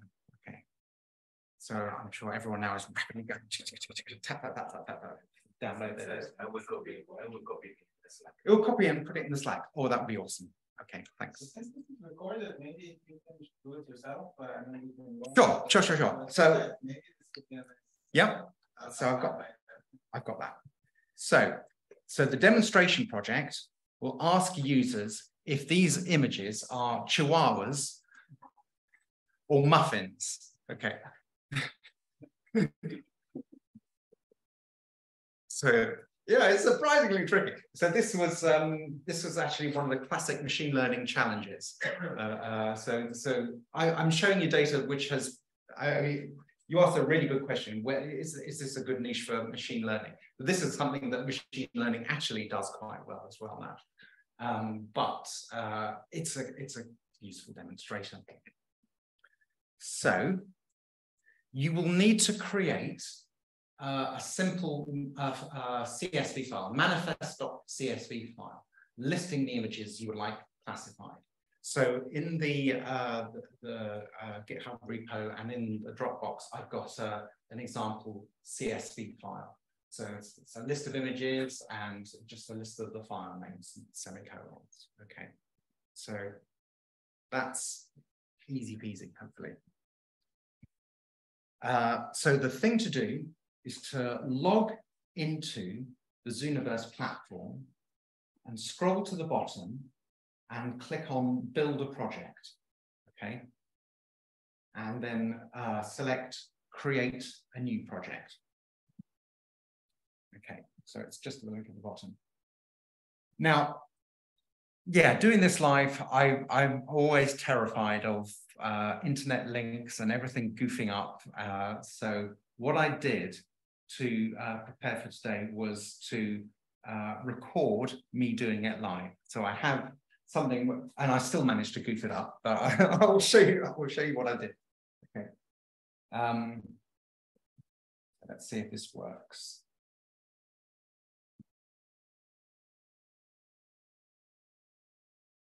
Now, is this working?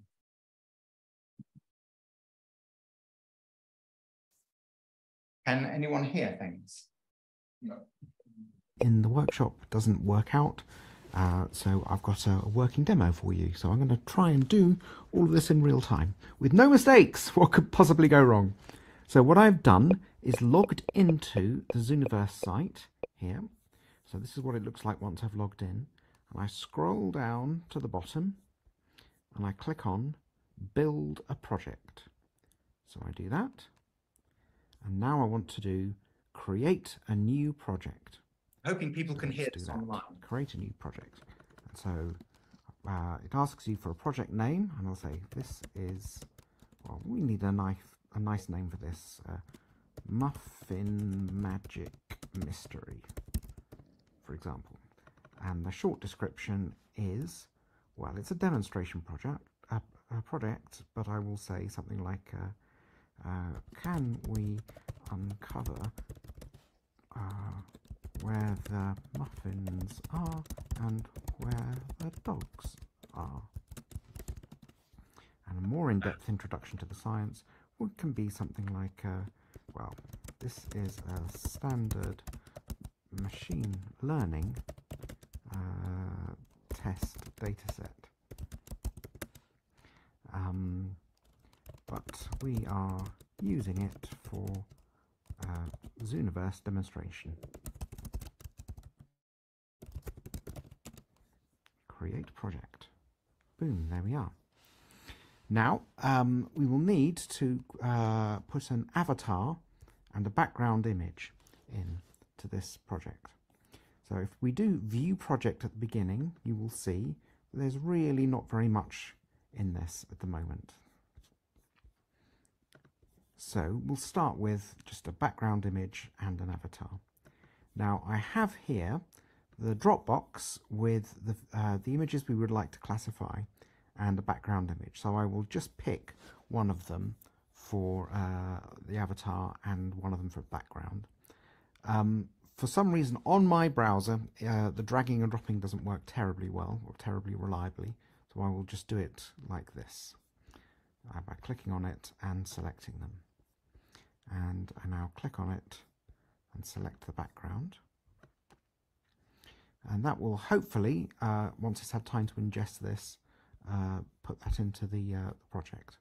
The next thing to do would be to put in the data sets that we need to classify.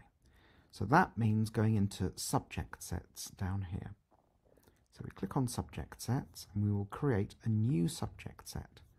This we will call muffin or dog data, for example. And here we want to drag and drop the data. Now note that there has to be a manifest file, which is either a .csv or a .tsv file.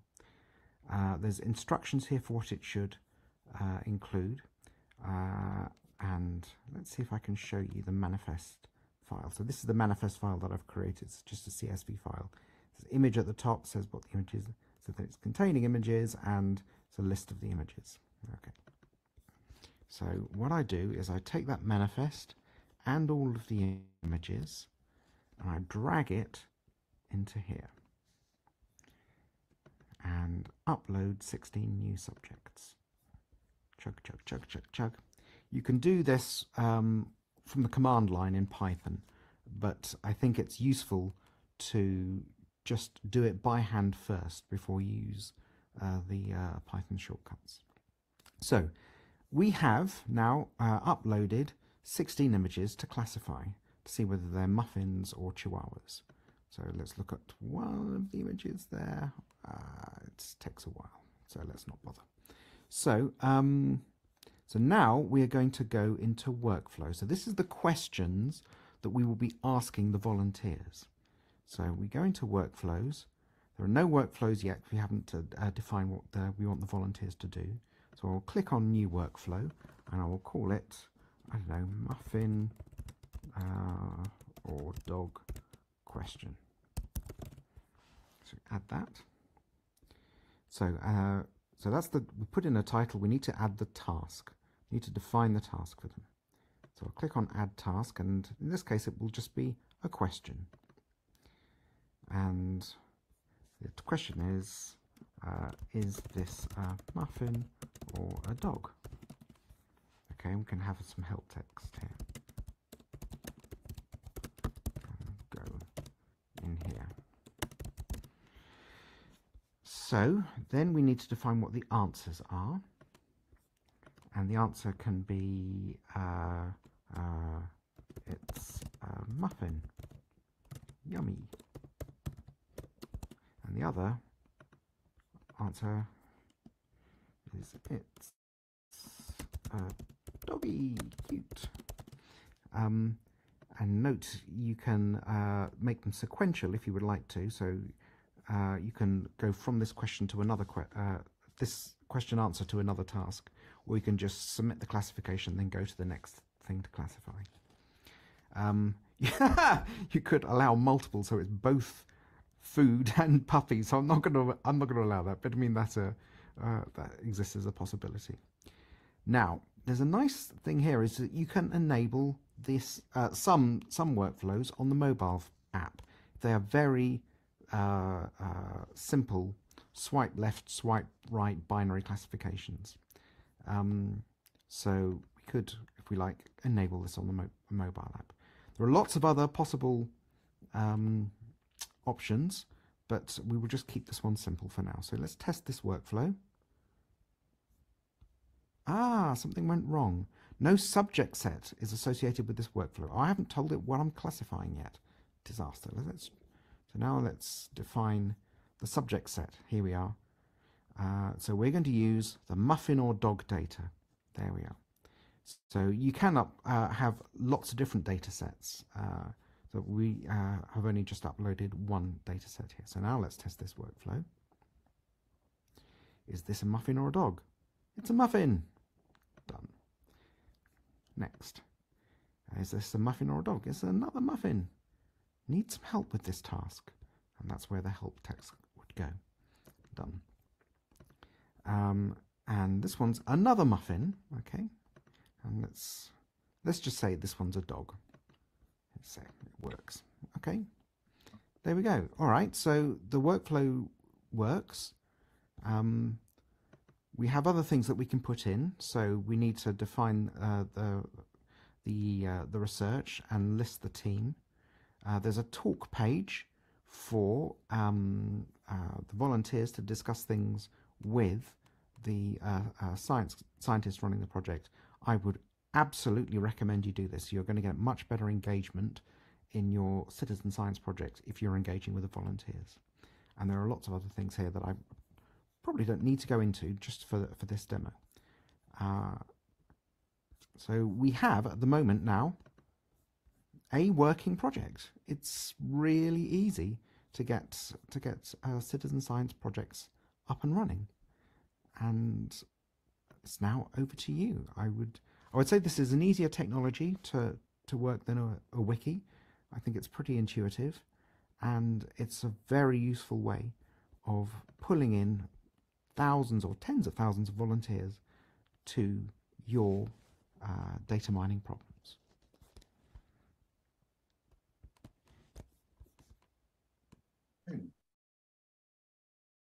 So even though I recorded it, I still managed to goof it up at one point.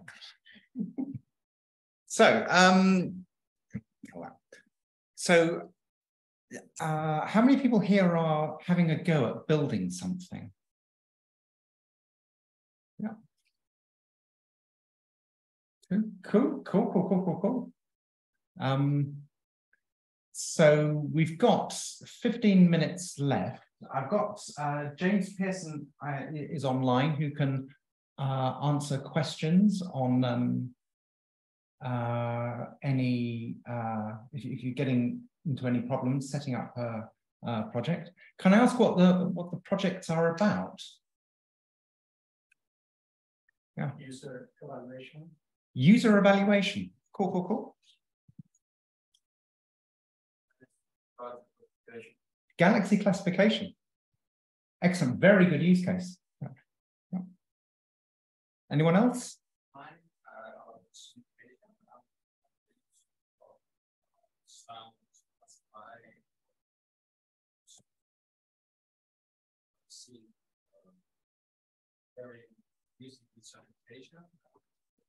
Quantification. So comparing sound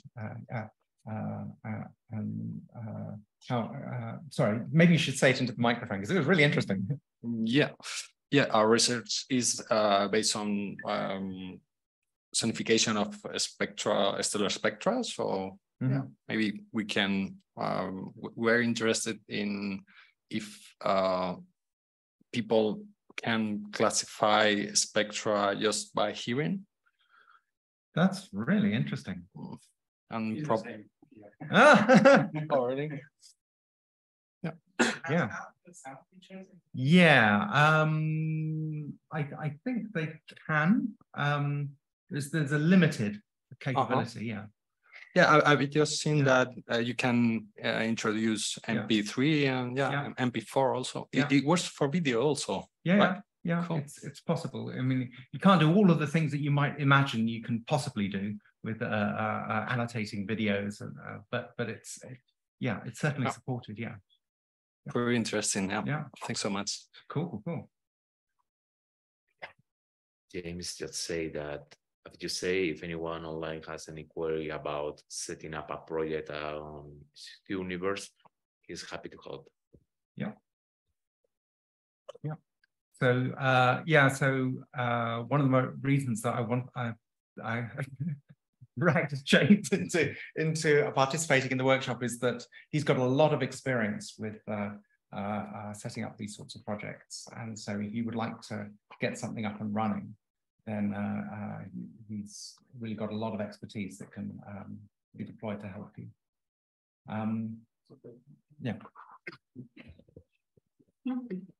Sorry. So in the demo, the recording that you showed, you saved the project, but you didn't publish it, right? I saved it and I didn't publish it. Yes, there is a box to tick to make it public. Yeah. Exactly. Yeah. So the moment you publish it, then anyone that goes to Zooniverse will see it? Yes, it will exist on the Zooniverse platform, but that in itself would not make it an official Zooniverse project. Yes, and part where you would search through the Zooniverse official projects and say, well, I'm interested in biology. I really want to find about ants. So let's do a project on ants. So yes, it wouldn't be findable through that, but yes, it would be public, and you could publicize it yourself. You would have the URL. That's right. Yeah. Exactly right. Yeah. We have a question. It's a question on Zoom. Morteza. Yeah, hi. Thanks for interesting talk. I have a question. I'm working in this LOFAR cosmology group, and we had a project in this Zooniverse. It was LOFAR Galaxy Zoo, and it's finished recently. But in these galaxy zoos, the problem is that the people normally classify the things false, and they want just to play with these things, and they don't care about these things. Exactly what I think what happened in our project as well. So do you think how could we the make is not a good word, but make people to read the tutorial and do the things right, not to go just play with these things or another solutions to find out the false classification or something like that, because in these galaxy zoos it's the normal thing here. It's a really good question, and when I was looking for the examples of citizen science projects to show, I was aware of the Radio Galaxy Zoo LOFAR.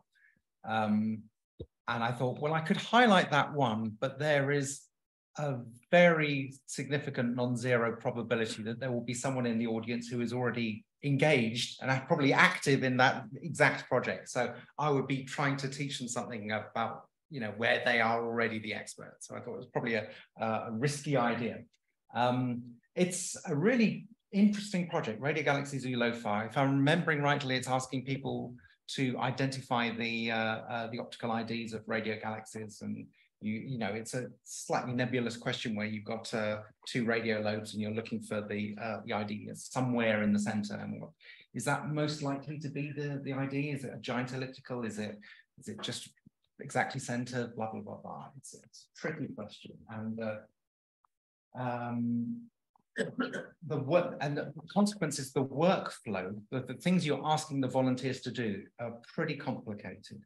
So we had an option to highlight, so again, back to the publicity question, we had an option to highlight a Zooniverse project on a TV program on,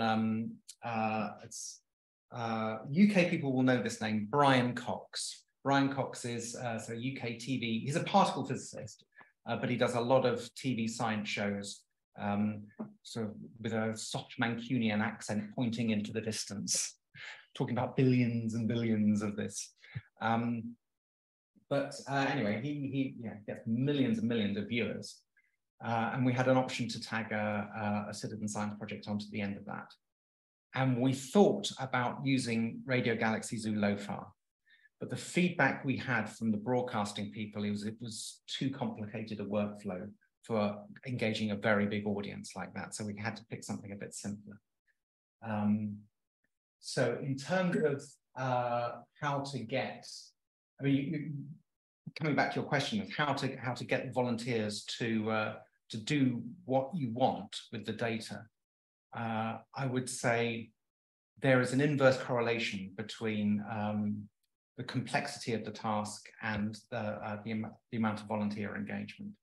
So you can get volunteers to do lots of complicated things, but the more complicated, the fewer volunteers, but also the higher quality of the work. Well, so it's a balance.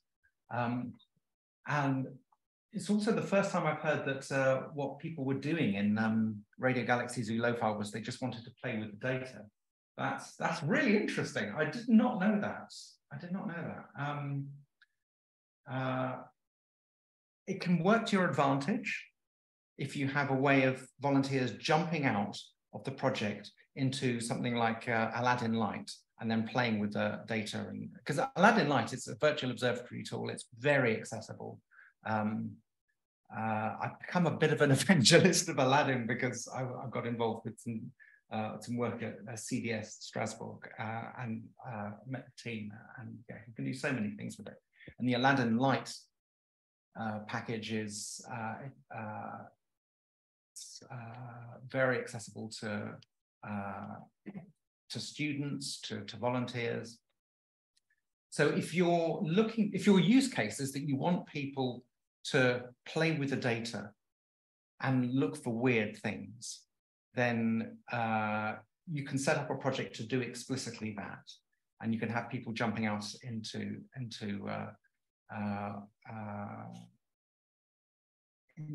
the advanced tools like the virtual observatory tools like Aladdin. If you're trying to prevent people from doing that and you want them just to get on with the thing you've asked them to do, well, that's a difficult balance. It depends on the particular workflow you've got in mind.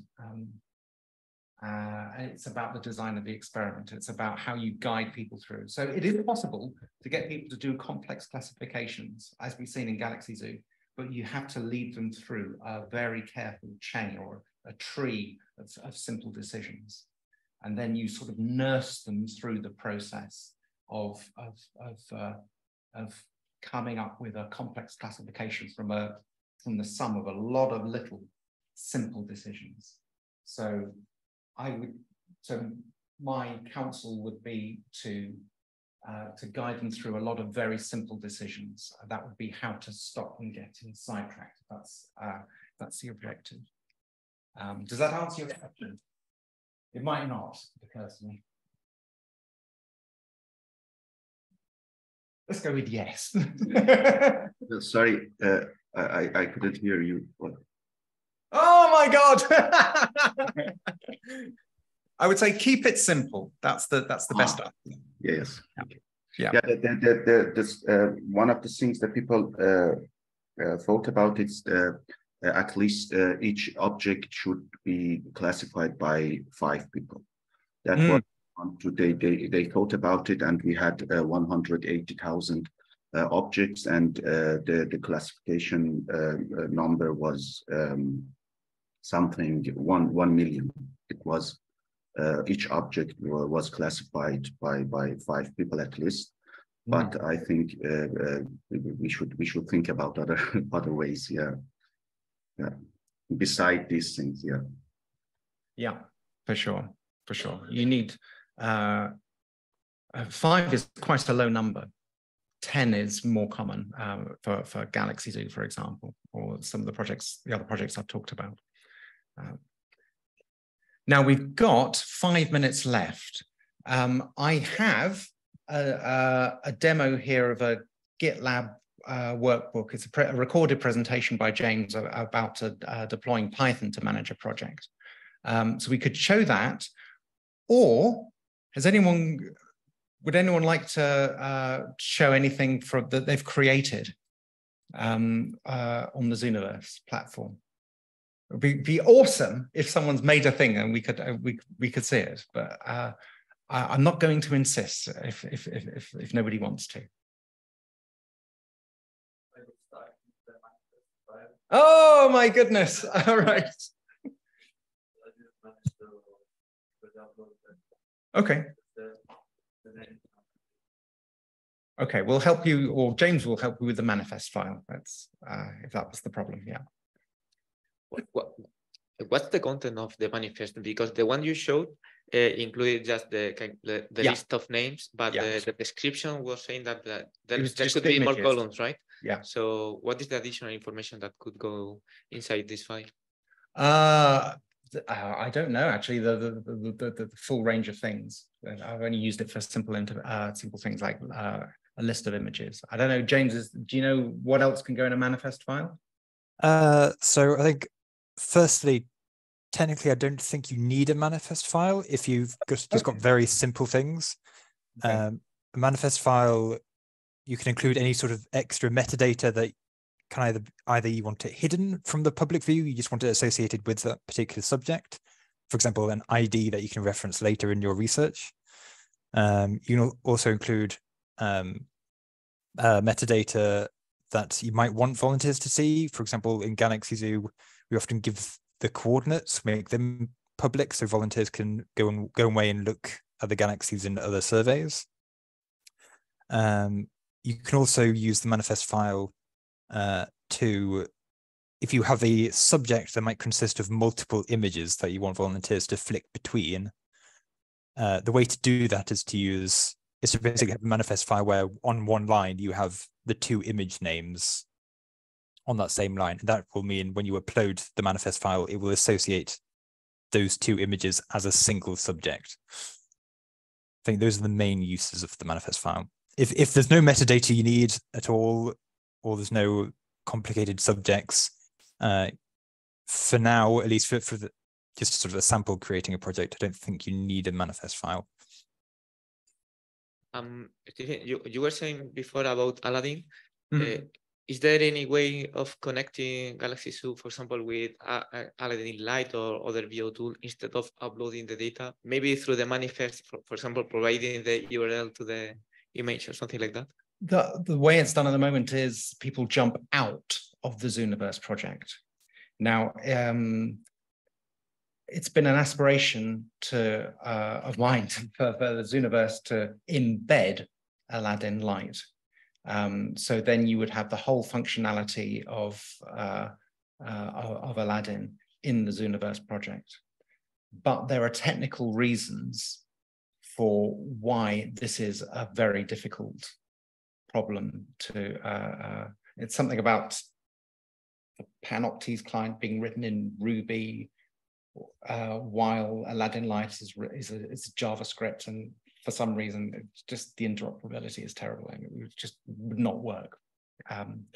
So yeah, that would be great, but we can't. It can't be done at the moment. Yeah. One more question, if I may. I think this could be interesting for some people. So I guess I once saw that some people in the Netherlands, they were using Galaxy Zoo like a closed project for doing science, so not citizen science, just science between the astronomers. So can you comment on that maybe? Yeah, in fact, it's not just those. I've known the Euclid consortium. So Euclid Optical Infrared Space Telescope being launched in June, July this year, roughly. There is an internal private project to classify simulated Euclid images and get galaxy morphologies for the purposes of creating labels for machine learning, for example.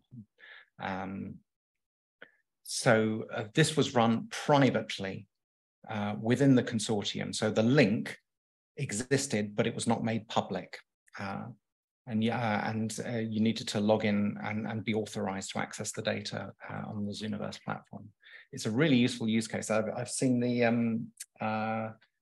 manga team did something similar when they were interrogating potential targets. So in principle, anyone could do that.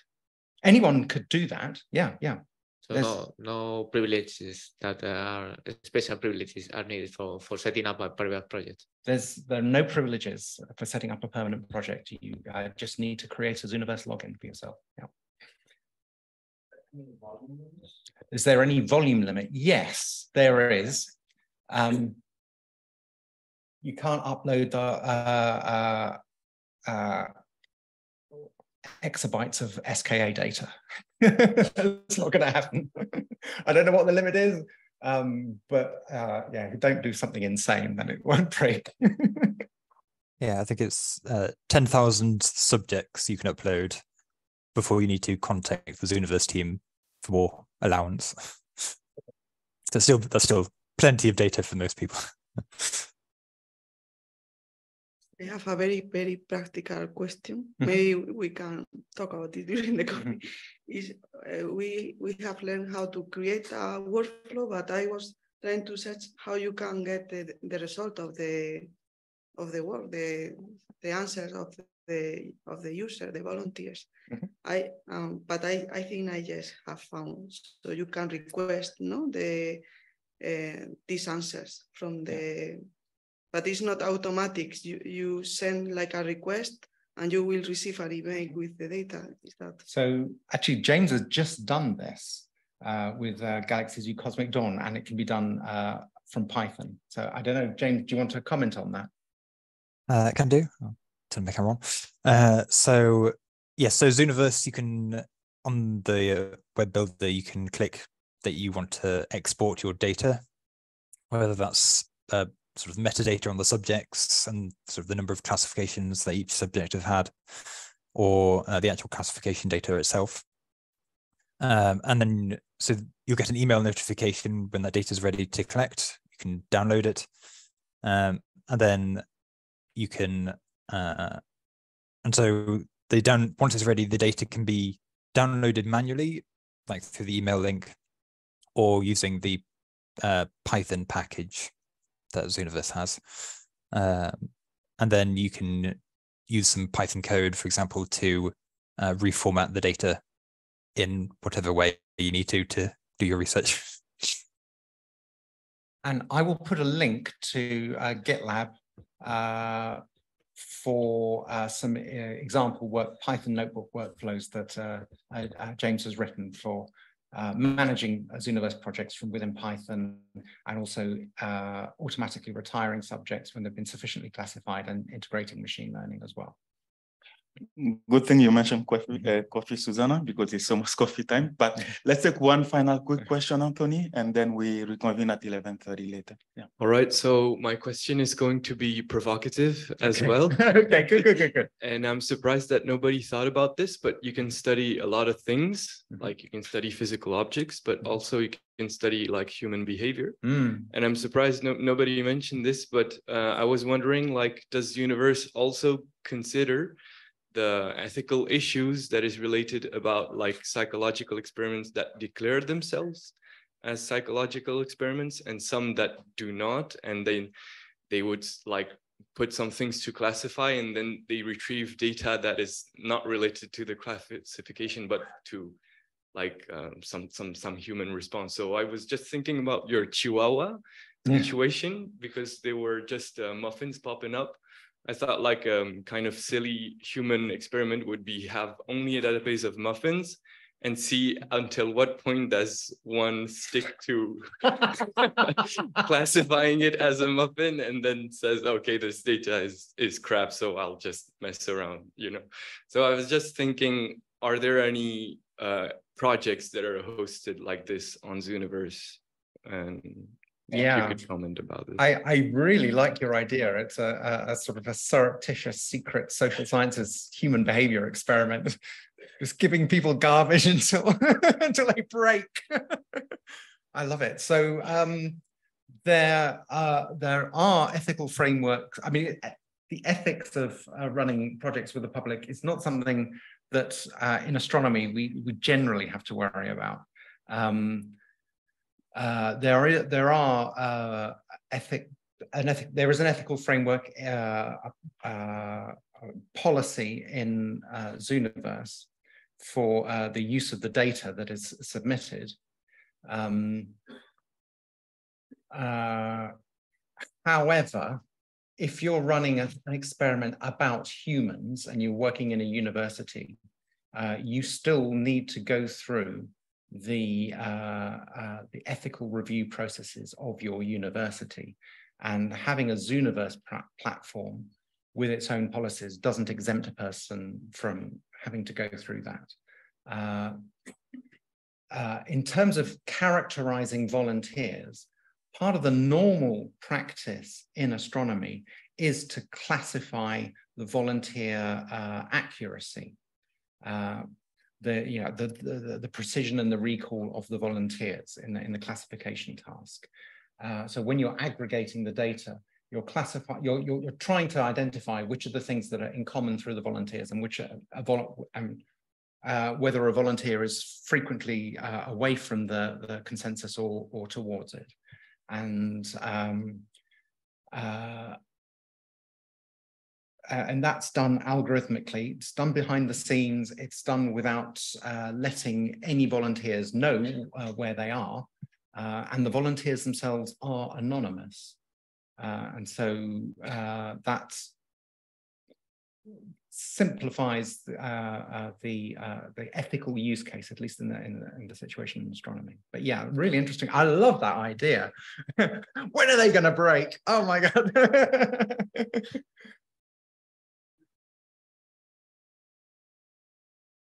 The users, that's what I said, user evaluation, because you need to know some background on the user. So how Zooniverse tackles this question? So Zooniverse does not keep the demographic, it doesn't store any demographic information about the volunteers. So if you need it for your science use case, you would need to ask it somehow in the workflows. So yeah, it would need to be designed in, and it hasn't even occurred to me whether that would need an ethical review. Probably not. It depends what you're asking. It depends what you're asking. Yeah. Mm-hmm. Yes, indeed. There's GDPR for that. Yeah. So if you're asking a person's age, for example, yeah, indeed. Okay.